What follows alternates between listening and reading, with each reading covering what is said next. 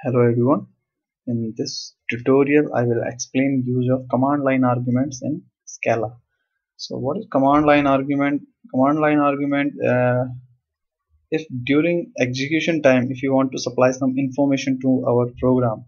So in that case that information we can access in program in the form of command line arguments. So if you have noticed when you write main function, this main function is having one argument of string type of array. So command line argument actually make use of this argument. So let's say we are having some data in this array named args, and we want to print all the elements stored in this array. So we can simply use a for loop with a generator args, and here let's print value of ar. Now let's compile this program and run it. Sorry, it's not Java C, it's Scala C. Hello dot Scala.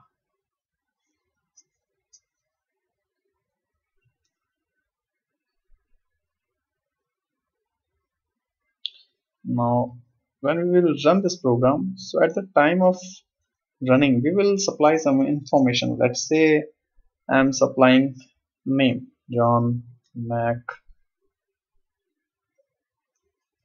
Pearson.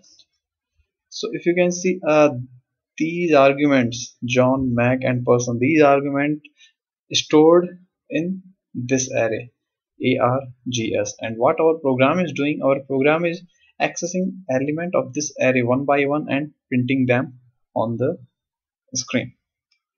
We can find out the length of this array.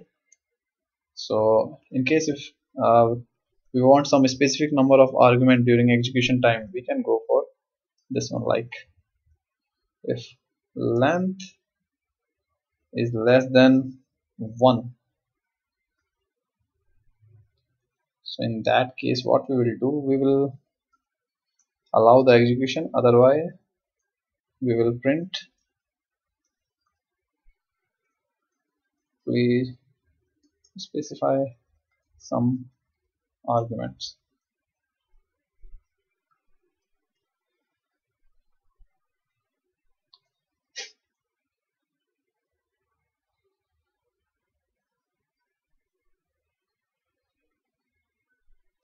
So compilation is done, and let's say we are executing this program without specifying any argument. So in that case what our program will do, our program will check how many elements stored in this array. So in the case when we are not specifying any argument, this array won't be having any element, so length of this array will be 0.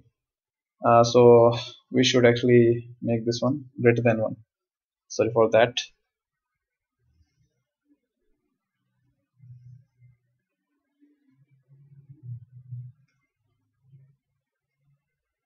And then we will run it, and let's say I'm not specifying any argument. So in that case my program will print please specify some arguments. So in case if your program is working on a particular number of arguments, you can give a condition like this one. So command line arguments which are specified during the execution time at command line, that's why we call them command line arguments.